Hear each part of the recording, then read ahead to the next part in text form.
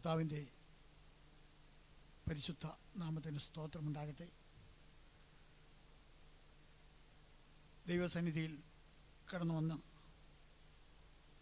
ബഹുമാന്യരായ കർത്താവിൻ്റെ ദാസന്മാർക്കും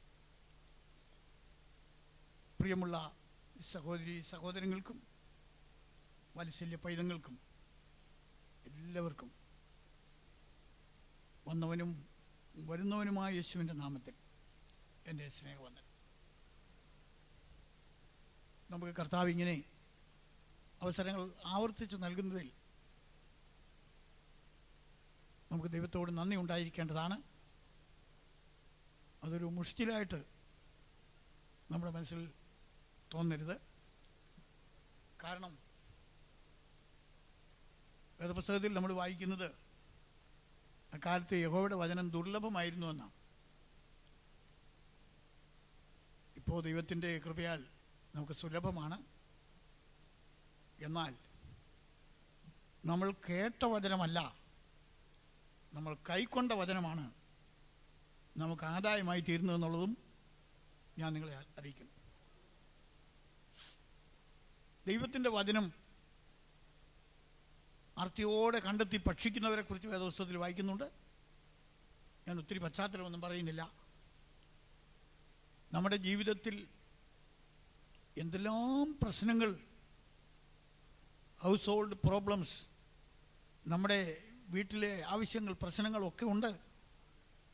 എന്നാൽ അതെല്ലാം തീർന്നിട്ട് നമുക്ക് ദൈവസന്നിധിയിൽ വരുവാനോ ദൈവത്തിൻ്റെ വചനം ശ്രദ്ധിക്കുവാനോ ഒരിക്കലും കഴിയുകയില്ല. ഒരിക്കൽ ഒരു വിശുദ്ധൻ ഇങ്ങനെ പറഞ്ഞതായി ഞാൻ കേട്ടിട്ടുണ്ട്, വായിച്ചിട്ടുണ്ട്.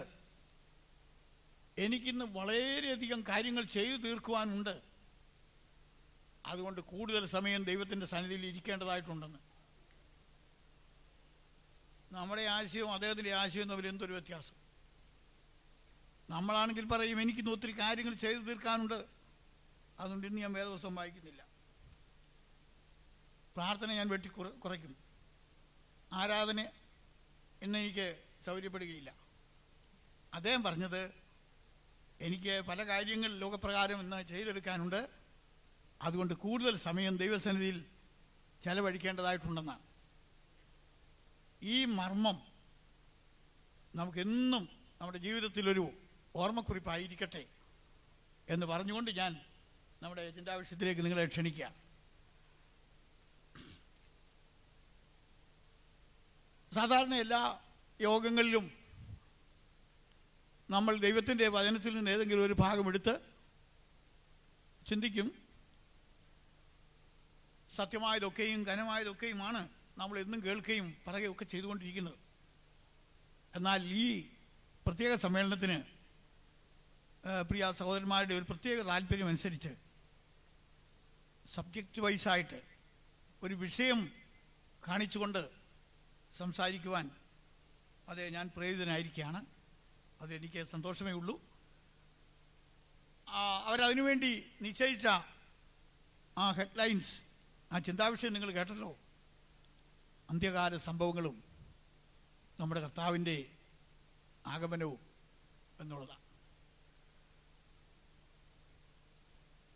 ഫിലിപ്പിയ ലേഖനത്തിൽ പൗലോസ് അപ്പോസ്തലൻ അതിൻ്റെ 4-ാം അധ്യായത്തിലേക്ക് കടക്കുമ്പോൾ അനേക കാര്യങ്ങൾ പറഞ്ഞിട്ട് ഒടുവിൽ സഹോദരന്മാരെ സത്യമായതൊക്കെയും ഘനമായതൊക്കെയും ചിന്തിച്ചുകൊള്ളുവീനെന്നാണ്. പ്രിയമുള്ളവരെ, കടൽ പോലെ വിശാലമായൊരു വിഷയമാണ് ഇവിടെ ഈ നോട്ടീസിൽ കാണിച്ചിരിക്കുന്നത്. 2-3 ദിവസം കർത്താവ് നമ്മോട് കൃപ ചെയ്താൽ നമുക്ക് പ്രയോജനകരമായ ചില ചിന്തകൾ അതിനോടുള്ള ബന്ധത്തിൽ ഏറ്റുവാങ്ങുവാൻ നിങ്ങളെല്ലാവരും പ്രാർത്ഥിച്ചുകൊണ്ടിരിക്കണം. എനിക്ക് വേണ്ടിയും പ്രാർത്ഥിക്കണം. കാരണം ദൈവത്തിൽ നിന്ന് പ്രാപിച്ചു മാത്രമേ നൽകുവാൻ സാധിക്കുകയുള്ളല്ലോ. ഞാനിന്ന് സന്ധ്യാസമയത്ത് ഈ വിഷയത്തെക്കുറിച്ച് ഇങ്ങനെ ചിന്തിച്ചുകൊണ്ടിരുന്നപ്പോൾ പല കാര്യങ്ങൾ എൻ്റെ മനസ്സിൽ കൂടെ ഇങ്ങനെ കടന്നുപോയി.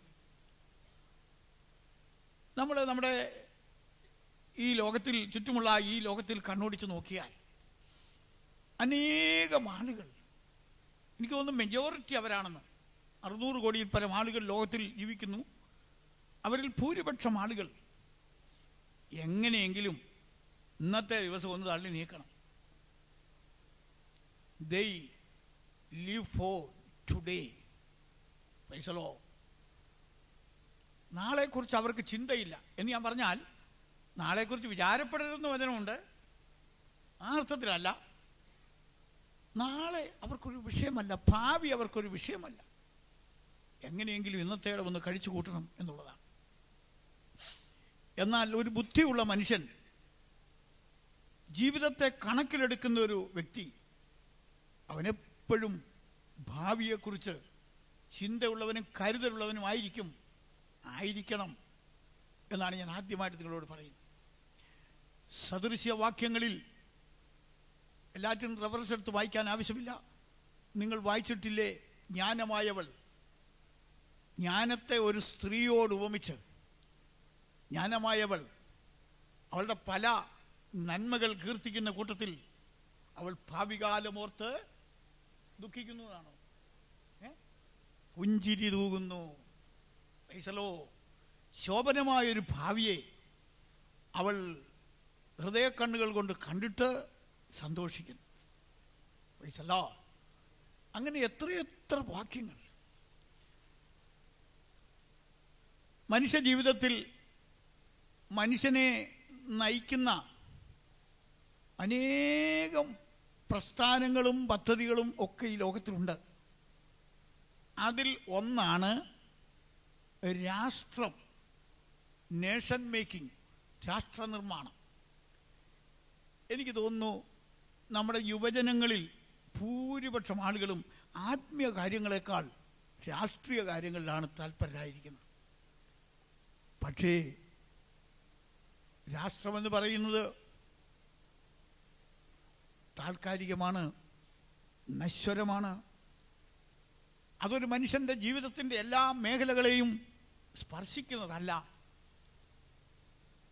ഒരു ശരിയായ ഒരു വിദ്യാർത്ഥി നന്നായിട്ട് ചരിത്രം പഠിച്ചവനായിരിക്കണം. പിറകോട്ട് ചരിത്രം പരിശോധിച്ച് നോക്കിയാൽ ലോകത്തിലെ ബൃഹത്തായ 4 സാമ്രാജ്യങ്ങൾ കാണാം. വിസ്തരിക്കുന്ന ആവശ്യം ഇവിടെ ഇല്ല. ബാബിലോൺ, പർസി സാമ്രാജ്യം, ഗ്രീസ്, റോമൻ സാമ്രാജ്യം. നിങ്ങൾക്കറിയാമല്ലോ, ഇന്ന് ലോകത്തിൽ സാമ്രാജ്യമില്ല. ഇന്ന് ബിഗ് പവേഴ്സ് മാത്രമേ ഉള്ളൂ, വൻ ശക്തികൾ മാത്രമേ ഉള്ളൂ. ഒരു സാമ്രാജ്യം ഉണ്ടാക്കുവാൻ എല്ലാവരും ശ്രമിക്കുന്നുണ്ട്. എന്നാൽ വേദപുസ്തകം പഠിച്ച ഒരു വ്യക്തിക്കറിയാം 5ാം സാമ്രാജ്യം. സൈമൺ സാറിൻ്റെ പാട്ടിൽ പറയുന്ന പോലെ 5ാം രാജിതം. ഈസലോ അതുണ്ടാകും. അത് മനുഷ്യർക്ക് കൊടുത്തിട്ടില്ല. പ്രൈസലോ അത് അത്യുന്നതനായവൻ്റെ പുത്രൻ അതേ വാഴുന്ന രാജ്യമായിരിക്കും. പ്രൈസലോ ഇനിയും സയൻസിനെ കുറിച്ച് പറഞ്ഞാൽ കൂടുതൽ ആളുകൾ ശ്രദ്ധ വച്ചിരിക്കുന്ന ഒരു വിഷയമാണ് സയൻസ്. ശാസ്ത്രം ഇന്നത്തെ ലോകത്തെ ഇങ്ങനെ തള്ളിക്കൊണ്ട് പോകുന്നതായിട്ട് എനിക്ക് തോന്നുന്നു. അതിൻ്റെ കാറുകളും അതിൻ്റെ 1000 അതേ ഉപകരണങ്ങളും കണ്ടുപിടുത്തങ്ങളും എല്ലാം ശാസ്ത്രത്തിൻ്റെ വകയാണ്. പക്ഷേ അത് ജീവിതത്തിൻ്റെ ബാഹ്യമായ ചില വശങ്ങളെ മാത്രമേ സ്പർശിക്കുവാൻ അതിന് കഴിയുകയുള്ളൂ. ഞാൻ എൻ്റെ സ്വന്തം ചിന്താഗതിയിൽ ചിലപ്പോൾ പറയാറുണ്ട്, നിങ്ങൾക്കതൊരു വിചിത്രമായിട്ട് തോന്നുമായിരിക്കും. ഞാൻ ശാസ്ത്രീയബോധം ഇല്ലാത്തത് കൊണ്ട് പറയുകയാണെന്ന് ആരും തെറ്റിദ്ധരിക്കുകയും ചെയ്യരുത്. കർത്താവ് വരുവാൻ കുറച്ചുകൂടെ താമസം ഉണ്ടെങ്കിൽ, എൻ്റെ ചിന്തയാണേ, കുറേ വർഷങ്ങൾ കഴിഞ്ഞ് ഈ ദുബായിൽ ഒക്കെ ഇങ്ങനെ ഞങ്ങൾ ആരെങ്കിലും വരികയാണെങ്കിൽ, അല്ലെങ്കിൽ നമ്മൾ ആരെങ്കിലും അന്ന് ഇവിടെ ഉണ്ടെങ്കിൽ, എനിക്ക് തോന്നുന്നു അന്ന് ഇവിടുത്തെ ഈ കടകളിലൊക്കെ അല്ലെങ്കിൽ ചില സ്ഥലങ്ങളിൽ ഇങ്ങനെ ഒരു നോട്ടീസ് ബോർഡ് കാണുമെന്ന് ഞാനങ്ങ് ചിന്തിക്കുകയാണ്. നിങ്ങൾ ഒരു വിചിത്രമായിട്ട് തോന്നിയേക്കും. ഇവിടെ സൗജന്യമായ നിരക്കിൽ, മിതമായ നിരക്കിൽ എയർ കണ്ടീഷൻ ചെയ്ത ശവപ്പെട്ടികൾ ലഭിക്കുന്നതാണ് എന്ന് പറഞ്ഞാൽ എന്താ അതിൻ്റെ അർത്ഥം? ഇന്നത്തേക്കാൾ കൂടുതൽ സൗകര്യമുള്ള ശവപ്പെട്ടികൾ ചിലപ്പോൾ മുന്നോട്ടുള്ള ദിവസങ്ങളിൽ മനുഷ്യർക്ക് ലഭിച്ചെന്ന് വരും. ശവപ്പെട്ടിക്ക് ഭംഗി കൂട്ടാമെന്നല്ലാതെ മരണം ഒഴിവാക്കാൻ കഴിയുകയില്ല.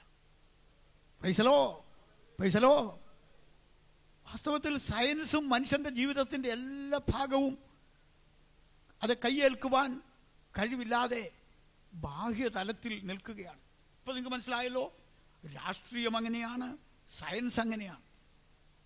പിന്നെ എന്തിന് എല്ലാം മനുഷ്യൻ ഇന്ന് കൈകാര്യം ചെയ്യുന്ന എല്ലാ മേഖലകളും പുറമേയുള്ള മനുഷ്യനെ മാത്രം സ്പർശിക്കുന്ന, ഒരല്പനേരത്തേക്ക് അവനെ രസിപ്പിക്കുന്ന, മരണത്തിനിപ്പുറത്ത് മാത്രം ഒതുങ്ങി നിൽക്കുന്ന കാര്യപരിപാടികളാണ് ഇതെല്ലാം.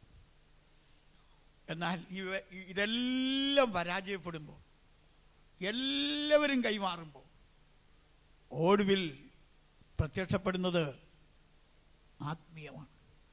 നിങ്ങൾ കണ്ടിട്ടില്ലേ, എത്രയോ വീടുകളിൽ ഞാൻ കണ്ടിട്ടുണ്ട്, സാഹിത്യകാരന്മാർ മരിച്ചു കിടക്കുന്ന അതേ വീടുകളിൽ ഞാൻ പോയിട്ടുണ്ട്. സാഹിത്യകാരന്മാർ വരുന്നു, റീത്ത് സമർപ്പിക്കുന്നു, അനുശോചനം പാസ്സാക്കുന്നു, ഒക്കെ ഉണ്ട്. പക്ഷെ എല്ലാവരുടെയും പരിപാടി കഴിയുമ്പോഴാണ് ആത്മീയ കർമ്മങ്ങൾ, അവസാന ചടങ്ങ്. രാഷ്ട്രീയക്കാരൻ മരിക്കുമ്പോഴും അങ്ങനെയാണ്. സഹപ്രവർത്തകരും ഒക്കെ വരുന്നു, അനുശോചനം രേഖപ്പെടുത്തുന്നു, മന്ത്രിമാരുടെ സന്ദേശം വായിക്കുന്നു. എല്ലാം കഴിയുമ്പോൾ ഒടുവിൽ ആത്മീയമാണ്. അതാണ് ഒടുവിലത്തെ കണ്ണി. അതാണ് മനുഷ്യൻ ഒടുവിൽ തൂങ്ങിക്കിടക്കുവാനുള്ള കൊളുത്ത്. അതുകൊണ്ട് ഒരു മനുഷ്യൻ ഭാവിയെക്കുറിച്ച് ചിന്തയുള്ളവനാണെങ്കിൽ, ബുദ്ധിയുള്ളവനാണെങ്കിൽ, അവൻ ആത്മീയനായിരിക്കണം. അവൻ നിത്യതയെക്കുറിച്ച് ചിന്തിക്കുന്നവനായിരിക്കണം. Praise Lord. എനിക്ക് എങ്ങനെയാണെന്ന് അറിയില്ല, എനിക്ക് വലിയ ഇഷ്ടമുള്ള ഒരു പദമാണ് എറ്റേണിറ്റി, നിത്യത. ദൈവത്തിന് സ്തോത്രം. എല്ലാവരും കർത്താവിനെ ഒന്ന് സ്തുതിച്ചാട്ടെ. വേദപുസ്തകത്തിൽ നിന്ന് അകന്നു നിന്നുകൊണ്ട് പ്രസംഗിക്കുവാൻ ഞാൻ ആഗ്രഹിക്കുന്നില്ല. ഒന്ന് രണ്ട് വാക്യങ്ങൾ അത് സങ്കീർത്തനത്തിൽ നിന്ന് ആദ്യമായിട്ട് നമുക്കൊന്ന് വായിക്കാം. 39 സങ്കീർത്തനത്തിന്റെ 4-ാമത്തെ വാക്യം ആദ്യമായിട്ടൊന്ന് കേൾക്കാം. യഹോവേ, എന്റെ അവസാനത്തെയും എന്റെ ആയുസ് എത്രയെന്നതിനെയും എന്നെ അറിയിക്കണമേ. അത് വീട്ടിൽ ചെന്ന് നിങ്ങൾ ശാന്തമായിട്ട് വായിച്ചാൽ അറിയാം.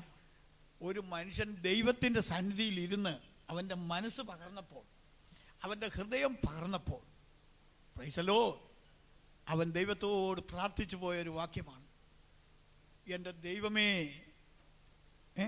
എൻ്റെ അവസാനത്തെയും പിന്നെ എൻ്റെ ആയുസ് എത്ര എന്നതിനെയും എന്നെ ഒന്ന് അറിയിക്കണമേ. ഞാൻ എത്ര ക്ഷണികനെന്ന് ഞാൻ അറിയുമാറാകട്ടെ. മതി മതി മതി. എൻ്റെ ദൈവമേ, എൻ്റെ അവസാനം എങ്ങനെയായിരിക്കുമെന്ന് എന്നെ ഒന്ന് അറിയിക്കണമേ.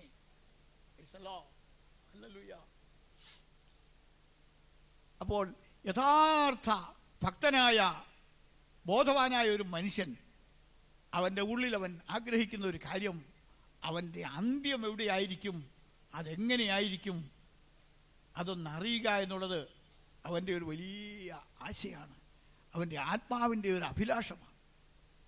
ആ വാക്യം നിങ്ങൾ മറക്കരുത്.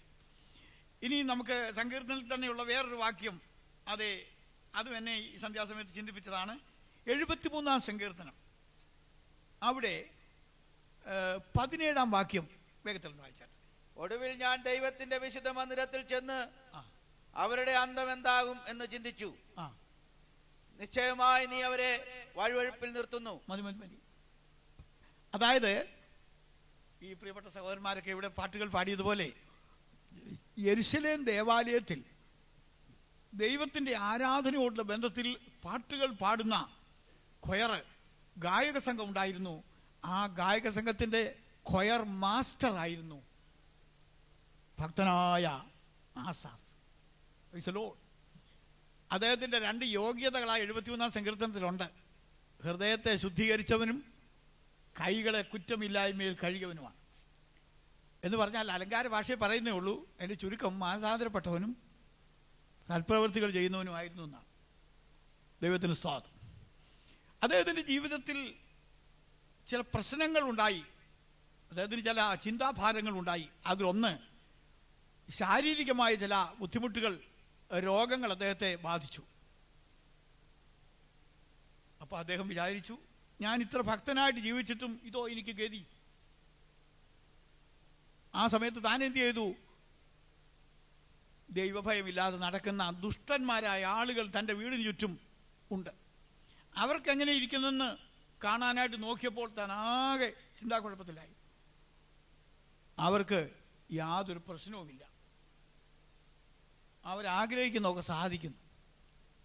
അവരുടെ ശരീരഘടനയാണെങ്കിൽ തന്നെ അവിടെ എഴുതിയിട്ടുണ്ട്, കണ്ണുകൾ പുഷ്ടി കൊണ്ട് ഉന്തി നിൽക്കുന്നു, അങ്ങനെയെല്ലാം.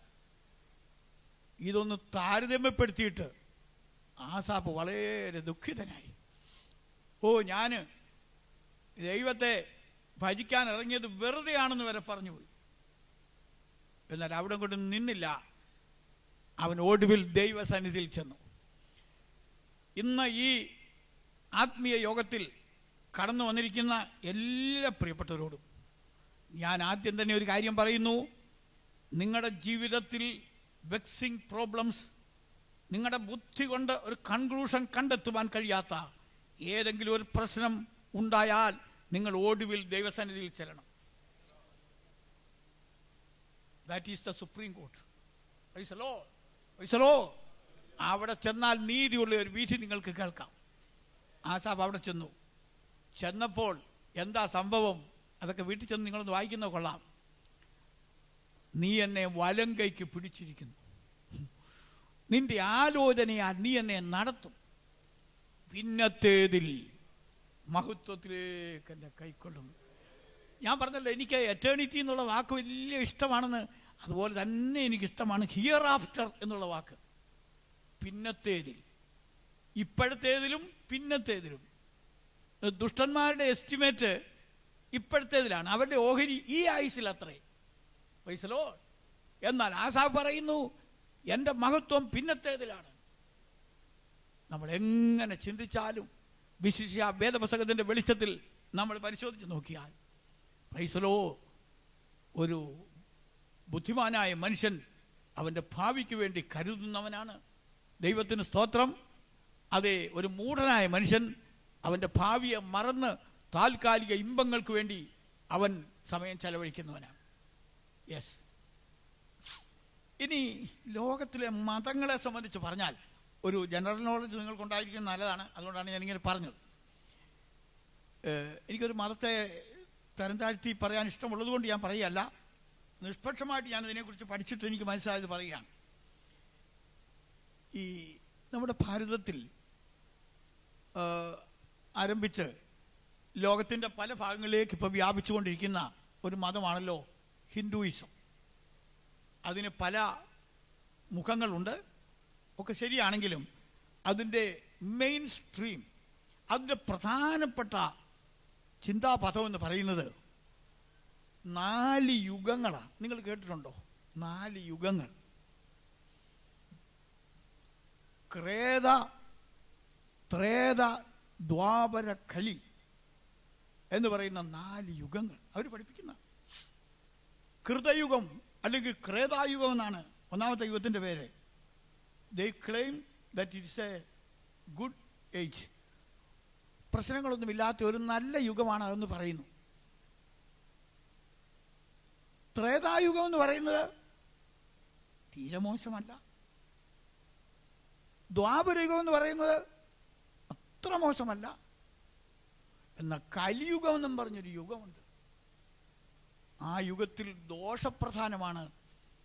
സാത്താൻ അല്ലെങ്കിൽ പൈശാചിക ശക്തികൾ, നെഗറ്റീവ് ഫോഴ്സസ് വളരെ ശക്തിയോടുകൂടി പ്രവർത്തിക്കുന്ന ഒരു യുഗമാണെന്ന് അവർ പറയുന്നു. എൻ്റെ വ്യൂ അല്ല ഞാനീ പറയുന്നത്, ഹിന്ദുവിസം പറയാം.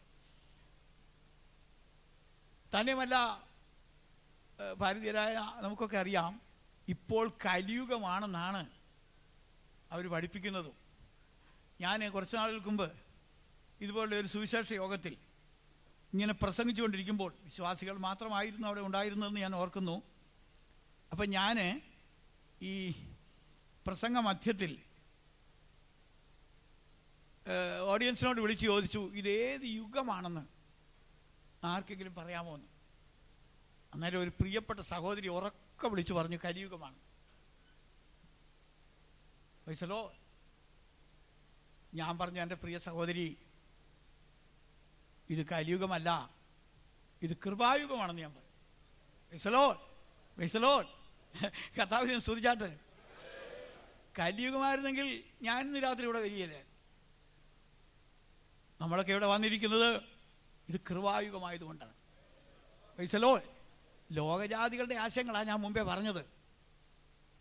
ദൈവവചനത്തിലേക്ക് നിങ്ങളുടെ മനസ്സിനെ ഒന്ന് തിരിച്ചുവിടുവാൻ ഞാൻ ആഗ്രഹിക്കുകയാണ് ചെയ്യുന്നത്.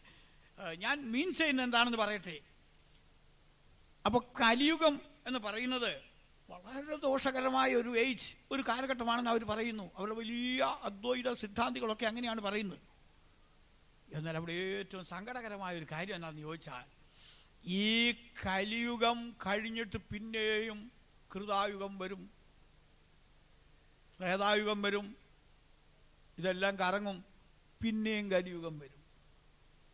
കാളവണ്ടിയുടെ ചക്രം കറങ്ങുന്നത് പോലെ ഇതിങ്ങനെ കറങ്ങിക്കൊണ്ടിരിക്കും. ഒരു കാലത്തും ഇതിന് അവസാനമില്ല. എന്ന് പറഞ്ഞാൽ ഇന്ന് പോകുന്ന കലി നാളെയും വരുമെന്ന്. അവൻ എന്നും വന്നുകൊണ്ടിരിക്കും. കലി എന്ന് പറയുന്ന ദോഷമുള്ള ഒരു യുഗം ഒരിക്കലും ഒഴിവാക്കാൻ സാധ്യമല്ല. ഹിന്ദുയിസത്തോട് പ്രതിപത്തിയുള്ള ആരെങ്കിലും ഇവിടെ ഉണ്ടെങ്കിൽ അവരുടെ അറിവിന് വേണ്ടി ഞാനിത് പറഞ്ഞത്. ഒരു കാലത്തും ദോഷത്തിൽ നിന്ന് പൂർണ്ണമായൊരു മുക്തി പ്രപഞ്ചത്തിൽ ഉണ്ടാകുകയില്ല. ഇടവിട്ട് ഇത് വന്നുകൊണ്ടിരിക്കുമെന്നാണ്. ആ ഫിലോസഫി എനിക്ക് ഒട്ടും ആശ്വാസം നൽകുന്നില്ല. Praise the Lord. എന്നാൽ തുടക്കത്തിലെ കൺക്ലൂഷൻ പറയുന്ന പോലെ നിങ്ങൾക്ക് തോന്നരുത്. എനിക്ക് ആശ്വാസം നൽകിയിരിക്കുന്നത് ഈ പുസ്തകമാണ്. Praise the Lord. ഇതിലെ ചില വാക്യങ്ങൾ വായിക്കുമ്പോൾ തന്നെ എൻ്റെ ഉള്ളം നിറയുകയാണ്. കുറഞ്ഞോന്ന് കഴിഞ്ഞിട്ട് ദുഷ്ടനിനിയില്ല എന്ന് ഈ പുസ്തകത്തിൽ ഞാൻ വായിക്കുന്നു. അതുതന്നെയുമല്ല, നമ്മൾ ഈ പുസ്തകത്തിൻ്റെ അവസാന ഭാഗത്തേക്ക് കണ്ണോടിക്കുമ്പോൾ, വെളിപ്പാട് പുസ്തകമെന്ന് പറയുന്ന പുസ്തകത്തിലേക്ക് നോക്കുമ്പോൾ,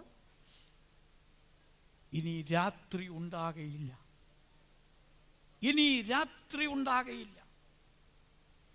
പ്രൈസ് ദി ലോർഡ്. അവിടെ അന്ധകാരമില്ല. Praise the Lord. ദുഷ്ടനില്ല, ദുഷ്ടതയില്ല, പാപമില്ല. ദൈവകുഞ്ഞാടിന്റെ പ്രഭ അവിടെ വെളിച്ചമായിരിക്കും. പ്രൈസ്. സത്യം പറഞ്ഞാൽ ഒരു അൾട്ടിമേറ്റ് ഏജ്, ഒരു സമ്പൂർണ്ണ യുഗത്തിന്റെ ഉപദേശം വേദപുസ്തകത്തിൽ മാത്രമേ ഉള്ളൂ. Praise the Lord. വേറെ എവിടെയെങ്കിലും ഉണ്ടെങ്കിൽ ഞാൻ പോകുന്നതിന് മുമ്പ് ആരെങ്കിലും അതിനെ ഒന്ന് പരിചയപ്പെടുത്തണം, എനിക്കൊന്ന് അറിയണമെന്നുണ്ട്. എൻ്റെ ഇന്ന് വരെയുള്ള ആയുസ്സിൽ ഞാൻ ഇതിനു വേണ്ടി എൻ്റെ ആയുസിൻ്റെ ഒരു നല്ല പങ്ക് ചെലവഴിച്ച ഒരു മനുഷ്യനാണ്. അനേക ബുദ്ധിമാന്മാരോടും ബുദ്ധി കുറഞ്ഞവരോടും ഒക്കെ ഞാൻ ഈ വിഷയം സംബന്ധിച്ച് സംസാരിച്ചിട്ടുണ്ട്. എൻ്റെ കൺക്ലൂഷൻ ഇതാണ്: ഈ ദൈവവചനത്തിൽ മാത്രമേ ഒരു സമ്പൂർണ്ണ യുഗത്തിൻ്റെ, പ്രൈസ് ദി ലോർഡ്, അതെ, വാഗ്ദാനമുള്ളൂ. അതിൽ ഞാൻ സന്തുഷ്ടനാണ്. ഞാൻ എന്നെ തന്നെ ആ കാര്യത്തിൽ ഭാഗ്യവാനെന്ന് ഞാൻ എണ്ണുന്നു. ഈ സത്യത്തിൽ, ഈ ബോധ്യത്തിൽ പങ്കുള്ള എല്ലാ ദൈവമക്കളും കൈകളെ ഉയർത്തി ദൈവത്തെ സ്തുതിച്ചാട്ടെ. ദൈവത്തിന് സ്തോത്രം. അതിയിങ്കൽ കൈപ്പാകിലും അന്ത്യമോ മധുരമത്രേ. ആദിയിങ്കൽ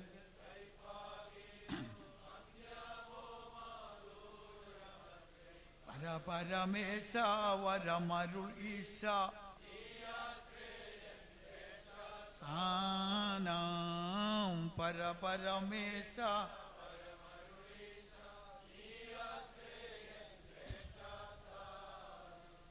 വിശുദ്ധ വേദപുസ്തകം അത്ഭുതകരമായ ഒരു പുസ്തകമാണ്. അതിലെ ഓരോ വാക്യവും അത്ഭുതമാണ്. കാരണം അത് ദൈവത്തിൻ്റെ വചനമാണ്. ഈ ദൈവത്തിൻ്റെ വചനം അത് ഇൻസ്പയർഡ് മെൻ, ദൈവപ്രചോദിതരായ ആളുകൾ ഏറ്റുവാങ്ങി നമുക്ക് തന്നതാണ്. അത് തന്നെയുമല്ല, ഇതിനെ കമ്പൈൽ ചെയ്ത അല്ലെങ്കിൽ ഇതിനെ കൂട്ടിച്ചേർത്ത ആളുകളെയും ദൈവം നടത്തി. അതുകൊണ്ട് വേദപുസ്തകം ക്രമീകരിച്ചിരിക്കുന്നത് തന്നെ അത്ഭുതകരമായ വിധത്തിലാണ്. ആദ്യം വരേണ്ട പുസ്തകം ആദ്യം, പ്രൈസ് ദി ലോർഡ്. നടുക്ക് വരേണ്ട പുസ്തകം നടുക്ക്, ഒടുവിൽ വരേണ്ട പുസ്തകം ഒടുവിൽ. അങ്ങനെ ഒരു കുറവില്ലാത്ത രീതിയിലാണ് പരിശുദ്ധാത്മാവ് ഈ പുസ്തകം ക്രമീകരിച്ചിരിക്കുന്നത്. പഴയ നിയമം അവസാനിക്കുന്ന ഭാഗത്ത് നിന്ന് നമുക്കൊരു കൊച്ചു വാക്യം കൂടി ഒന്ന് വായിച്ചിട്ട് നമ്മുടെ ചിന്തയിൽ നമുക്ക് മുമ്പോട്ട് പോകാം. മലാക്കി പ്രവചനത്തിൽ നിന്ന് ഒന്ന് വായിക്കണം. വേദപുസ്തകം കൈവശമുള്ളവരൊക്കെ ഒന്ന് നോക്കുന്നതിന് കുറ്റമില്ല. അല്ലെങ്കിൽ ശ്രദ്ധിച്ചുകൊണ്ടിരിക്കണം. മലാഖി പ്രവചനം 4-ാം അധ്യായത്തിന്റെ 5-ാമത്തെ വാക്യം. യഹോവയുടെ വലുതും ഭയങ്കരവുമായ നാൾ വരുന്നതിന് മുമ്പേ ഞാൻ നിങ്ങൾക്ക് ഏലിയ പ്രവാചകനെ അയക്കും. ഞാൻ വന്ന് ഭൂമിയെ സംഹാര ശബ്ദം കൊണ്ട് ദണ്ഡിപ്പിക്കാതിരിക്കേണ്ടതിന് അവൻ അപ്പന്മാരുടെ ഹൃദയം മക്കളോടും മക്കളുടെ ഹൃദയം അപ്പന്മാരോടും നിരപ്പിക്കും. പഴയ നിയമം മലാഖിയിൽ കൂടി അവസാനിപ്പിക്കുമ്പോൾ നമ്മൾ കേൾക്കുന്നത് ഒരു വലിയ ദിവസം വരുന്നു, യഹോവയുടെ ദിവസം വരുന്നു, വലുതും പ്രസിദ്ധവുമായ ഒരു ദിവസം വരുന്നു. നിങ്ങളത് വായിച്ചിട്ടില്ലേ?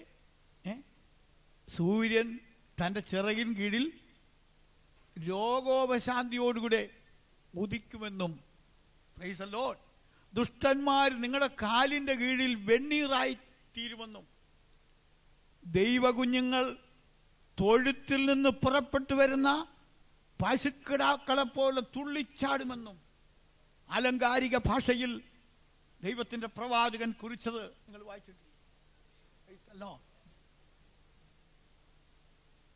ഞാനും നിങ്ങളും ഈ അല്പമായ ഈ ആയുസ്സുള്ള ഈ ജീവിതത്തിനു വേണ്ടി, അല്ലെങ്കിൽ ശവക്കുഴിക്കിപ്പുറത്തുള്ള ഈ ചെറിയ ജീവിതത്തിനു വേണ്ടി മാത്രം മുഴു ശ്രദ്ധയും കാണിക്കാതെ അതിനപ്പുറത്തുള്ള നിത്യതയ്ക്ക് വേണ്ടി ചിന്തിക്കുകയും, പൗലോസ് അപ്പോസ്തലന്റെ ഭാഷയിൽ പറഞ്ഞാൽ വരും കാലത്തേക്ക് നല്ലൊരു അടിസ്ഥാനം ഇടുവാൻ ശ്രമിക്കുകയും ചെയ്യണമെന്നാണ് എനിക്ക് ഈ ദിവസങ്ങളിൽ നിങ്ങളോട് പറയാനുള്ളത്. Praise the Lord, praise the Lord. ഒരു മനുഷ്യൻ മരണാനന്തര ജീവിതത്തെക്കുറിച്ച് ദർശനമുള്ളവനല്ലെങ്കിൽ അവൻ്റെ പേര് അരിഷ്ട മനുഷ്യൻ എന്നാണ്. നാം ഈ ആയുസിൽ മാത്രം പ്രത്യാശ വെച്ചിരിക്കുന്നെങ്കിൽ സകല മനുഷ്യരിലും അരിഷ്ടന്മാരാണ്. ദൈവത്തിന് സ്തോത്രം. നമ്മുടെ കർത്താവ് എത്രയോ ശ്രേഷ്ഠമായ ചിന്തകൾ, അതേ നിരുപമായ ഉപമകളിൽ കൂടെ കർത്താവ് നമുക്ക് പകർന്നു തന്നിട്ടുണ്ട്. ദൈവത്തിന് സ്തോത്രം. അതും കൂടെ ഒന്ന് തൊട്ട് കാണിച്ചുകൊണ്ട് ഞാൻ ആ ഭാഗവും നിർത്തട്ടെ. ഒരു ധനികനായ ഒരു കൃഷിക്കാരൻ, നല്ല ഒന്നാം തരം കൃഷിക്കാരനാണ് കേട്ടോ, അല്ല ആവറേജ് കൃഷിക്കാരനല്ല. അയാളുടെ കൊയ്ത്ത് കഴിഞ്ഞ് അയാൾ വിലപിക്കുന്നതായിട്ട് നമ്മൾ വേദപുസ്തകത്തിൽ വായിക്കുന്നുണ്ട്. എന്താ വിലാപം? ഈ ആണ്ടത്തെ കൊയ്ത്ത് വളരെ മോശമായിപ്പോയി, പ്രതീക്ഷിച്ച പോലെയൊന്നും കിട്ടിയില്ല എന്നല്ല അയാളുടെ പ്രലാപം. നമ്മുടെയൊക്കെ പ്രലാപം അങ്ങനെയാണ്. എന്നാൽ ഈ കഥയിലെ അതേ കർഷകന്റെ വിലാപം അങ്ങനെയല്ല. എൻ്റെ കൊയ്ത്ത് കഴിഞ്ഞു, എന്നാൽ എൻ്റെ വിളവ് കൂട്ടി വെക്കുവാൻ എനിക്ക് സ്ഥലമില്ല എന്നും പറഞ്ഞ് വിലപിക്കുന്ന ഒരു കർഷകൻ. വൈസലോ. എന്നിട്ട് അയാൾ എന്ത് ചെയ്യുന്നു? എനിക്ക് തോന്നുന്നു രാത്രി അത്താഴമൊക്കെ ഉണ്ടേച്ച് അയാൾ ഇങ്ങനെ കട്ടിലേക്ക് കിടന്ന് ആത്മകഥം ചെയ്യുകയാണ്. ഇതാണ് പുള്ളിയുടെ പരിപാടി. ഞാനൊരു കാര്യം ചെയ്യും, ഞാൻ എൻ്റെ ഈ കൊച്ചു കളപ്പുര ഞാൻ പൊളിക്കും, എന്നിട്ട് ഞാൻ വലിയൊരു കളപ്പുര ഉണ്ടാക്കും, എന്നിട്ട് ധാരാളം ഞാൻ അതിനകത്ത് ശേഖരിക്കും. അത് കഴിഞ്ഞിട്ട് ഞാൻ എന്ത് ചെയ്യും? എന്നോട് തന്നെ, എനിക്ക് വലിയ രസം ആ ഭാഗം വായിക്കുമ്പോൾ, നമ്മളൊക്കെ ദൈവത്തോട് പറയുമ്പം ഇയാൾ തന്നോട് തന്നെയാണ് പറയുന്നത്. എൻ മനമേ, നീ ആനന്ദിക്കുക, തിന്നുക, കുട്ടിക്കുക, ആനന്ദിക്കുക. ഈ ഗ്രീക്ക് ചിന്തകന്മാര് അവരുടെ കൂട്ടത്തിൽ ചാർവാകന്മാരെന്ന് പറഞ്ഞ് ചില ആളുകൾ ഉണ്ടായിരുന്നു, നിങ്ങൾ കേട്ടുണ്ടായിരിക്കാം. അതൊരു ഫിലോസഫി തന്നെയാണ്. എന്ന് പറഞ്ഞാൽ ആത്മീയമായിട്ടൊന്നുമില്ല, ഈ കാണുന്നത് മാത്രമേ ഉള്ളൂ. അതുകൊണ്ട് eat, drink and B Maria, tomorrow we shall dye. തിന്നുക, കുട്ടിക്കുക, സന്തോഷിക്കുക, നാളെ ചാകുമല്ലോ, അല്ലെങ്കിൽ നാളെ ചാകാനുള്ളതാണ്, അതുകൊണ്ട് ഇഷ്ടം പോലെ തിന്നുക. അങ്ങനെ പറഞ്ഞതായി ഈ മനുഷ്യനോട് ദൈവം ചോദിച്ച ഒരു ചോദ്യം ഇന്നും കടമായിട്ട് കിടക്കുകയാണ്. അതാർക്കെങ്കിലും ഓർമ്മയുണ്ടോ? ഞാൻ വലിയ കളപ്പുര പണിയും, ഏറിയ ആണ്ടുകൾക്ക് വേണ്ടി അത് ഞാൻ സ്വരൂപിക്കും, തിന്നുക, കുടിക്കുക, ആനന്ദിക്കുക എന്ന് തന്നോട് തന്നെ പറയുമ്പോൾ ദൈവം അയാളെ വിളിച്ചത് മൂഢ എന്ന്. ഗവൺമെന്റിന്റെ കാർഷിക അവാർഡ് കിട്ടാൻ യോഗ്യനായ ഒരു മനുഷ്യനെ സ്വർഗത്തിലെ ദൈവം കയറി വിളിച്ചത് ഫൂൾ, മൂഢ എന്താണ് അയാള്? He's vice four earthly things and fool about eternity. മൂഢ. അത് കഴിഞ്ഞ് കർത്താവ് പറഞ്ഞ എന്നറിയോ? ഇന്ന് രാത്രി നിന്റെ ജീവനെ ഞാൻ നിന്നോട് ചോദിച്ചാൽ നീ ഒരുക്കി വെച്ചത് ആർക്കാകും? ഈ വേദപുസ്തകത്തിലെ ചില ചോദ്യങ്ങൾക്കൊരു പ്രത്യേകതയുണ്ട്. അതിന് മറുപടി കിട്ടിയിട്ട് ഇന്ന് വരെ ഈ ചോദ്യത്തിന് അയാൾ മറുപടി കൊടുത്തില്ല. അതങ്ങനെ തന്നെ കിടക്കുക. പ്രൈസല്ലോ. അതുകൊണ്ട് ധനധാന്യാദികൾ ഉറപ്പുവരുത്തിയത് കൊണ്ട് മാത്രം ഒരു മനുഷ്യൻ സമർത്ഥനാകുന്നില്ല. ഈ ആയുസ്സിലേക്ക് മാത്രം തേടി വെച്ചത് കൊണ്ടും ആയില്ല. പ്രൈസലോ.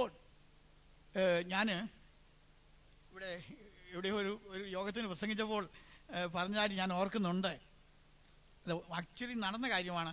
എങ്കിലും ഇടർച്ച ഉണ്ടാക്കാതിരിക്കുന്നതിന് വേണ്ടി അതേത് സ്ഥലത്താണ് നടന്നതെന്ന് ഞാൻ പറയുന്നില്ല. വലിയ ലോകസ്നേഹിയായ ഒരു മനുഷ്യൻ ഉണ്ടായ ചരിത്രമാണ്.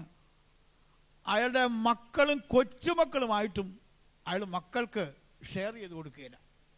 ഉണ്ടായ സംഭവമാണ്. എനിക്കറിയാവുന്ന കാര്യമാണ്. വലിയ സമ്പന്നനായ ഒരു മനുഷ്യനാണ്. മക്കളും കൊച്ചുമക്കളുമായെങ്കിലും വസ്തു ഒന്നും ഭാഗിച്ചു കൊടുക്കുകയില്ല.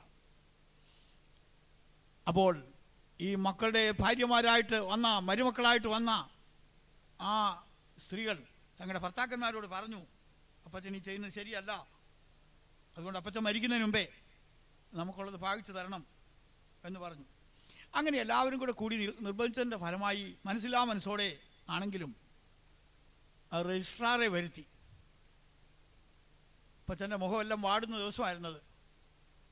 രജിസ്ട്രാർ പറഞ്ഞു, അപ്പച്ച ഭാഗിച്ചു കൊടുത്തില്ലെങ്കിൽ ഒരു വിൽപ്പത്രം തയ്യാറാക്കി ഓരോരുത്തർക്കും ഏത് ഭാഗമാണ് കിട്ടുന്നതെന്നുള്ളതിനെക്കുറിച്ച് നമ്മളിവിടെ ഒരു ക്രമീകരണം ചെയ്യുന്നത് നല്ലതായിരിക്കും എന്ന് പറഞ്ഞു. അത് ചെയ്തു. അപ്പച്ചൻ്റെ മുഖം അങ്ങ് കരുവാളിച്ചു. അധികാരം കൈവിട്ടു പോകല്ലേ. ഒടുവിൽ രജിസ്ട്രാർ അപ്പച്ചനെ ധൈര്യപ്പെടുത്തി, അപ്പച്ചൻ ഒന്നിനെക്കുറിച്ചും ഭാരപ്പെടേണ്ട, അപ്പച്ചൻ്റെ മരണം വരെ അപ്പച്ചന് പൂർണ്ണ സ്വാതന്ത്ര്യം ഉണ്ടായിരിക്കും, അത് കഴിഞ്ഞ് മാത്രമേ ഇത് വിലപ്പോവുകയുള്ളൂ. ഒരു കാര്യം കൂടെ, അപ്പച്ചന് ഇഷ്ടമുള്ള ഒരു വാചകം പറ, അത് ഈ വിൽപ്പത്രത്തിൻ്റെ അടിയിൽ എഴുതാൻ പോകാമെന്ന് പറഞ്ഞ് NB ഫുട് നോട്ടായിട്ട്. അപ്പച്ചൻ കുറച്ചു നേരം ആലോചിച്ചു രജിസ്ട്രാർക്ക് വാചകം പറഞ്ഞു കൊടുത്തു. എഴുതിക്കോളാൻ പറഞ്ഞു. മക്കളുടെ കാലശേഷം വസ്തു എനിക്ക് തന്നെ ഇരിക്കുന്നതാണെന്ന് എഴുതിക്കോളാൻ പറഞ്ഞു. ഈ ലോകം വിട്ടുപോകേണ്ടതാണെന്നോ മരണമുണ്ടെന്നോ ഇതൊരു യാഥാർത്ഥ്യമാണെന്നോ ഒന്നും ചിന്തിക്കാൻ പോലും അത് കഴിയാത്ത അനേകം ആളുകളുണ്ട്. എന്നാൽ ഒരു മനുഷ്യൻ ആത്മീയനാകുമ്പോൾ പ്രൈസ് ദി ലോർഡ്, അവൻ യാഥാർത്ഥ്യങ്ങളെ അഭിമുഖീകരിക്കുകയാണ്. ഭയത്തോടെയല്ല. അവനറിയാം, ഞാൻ സകല ഭൂവാസികളുടെയും വഴിയായി പോകുന്നു. അങ്ങനെ പറഞ്ഞ ഒരു ഭക്തനെ കുറിച്ച് വേദപുസ്തകത്തിൽ നമ്മൾ വായിക്കുന്നുണ്ട്. ദൈവത്തിന് സ്തോത്രം. നമ്മുടെ ഈ യോഗത്തിൻ്റെ സമയം അഡ്ജസ്റ്റഡ് ആണ്. അതുകൊണ്ട് ഞാൻ ഇപ്പോൾ ഒരു ചെറിയ ഇൻ്റർവെല്ല് ഇവിടെ കൊടുക്കുന്നു.